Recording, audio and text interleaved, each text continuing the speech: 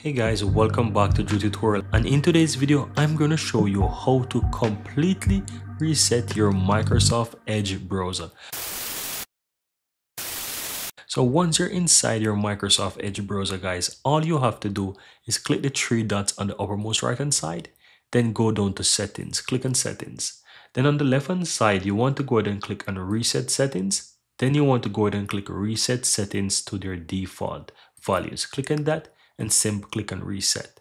Now, after you do this, go ahead and close out of the Edge browser, and then you want to click on your Windows folder. Go ahead and open up your File Explorer.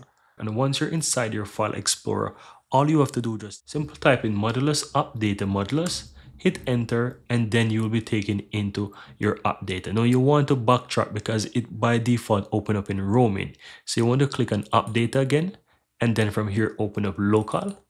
Then you want to find your Microsoft folder, open up that, and then you want to locate the Edge. So open up the Edge folder, open up the user data as well.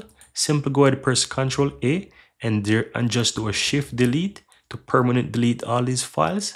Then click yes. It will go ahead and try to delete as much as it can. So go ahead and check this to do this for all current files. Try again and it will try again. Whatever it cannot delete, just check it and just simply click and skip, and it will try to delete as much as it can.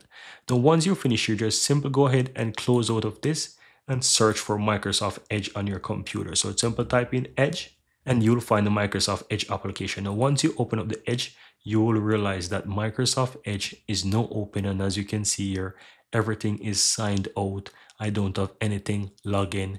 Everything is back to square one. So this is how you can go ahead and completely reset your Microsoft Edge browser. Hope you found this useful, guys, and if you do, go ahead and give this video a like. Let me know in the comments below if you have any question, and go ahead and hit that subscribe button if you're seeing the channel for the first time. Thank you guys for watching, and see you next time.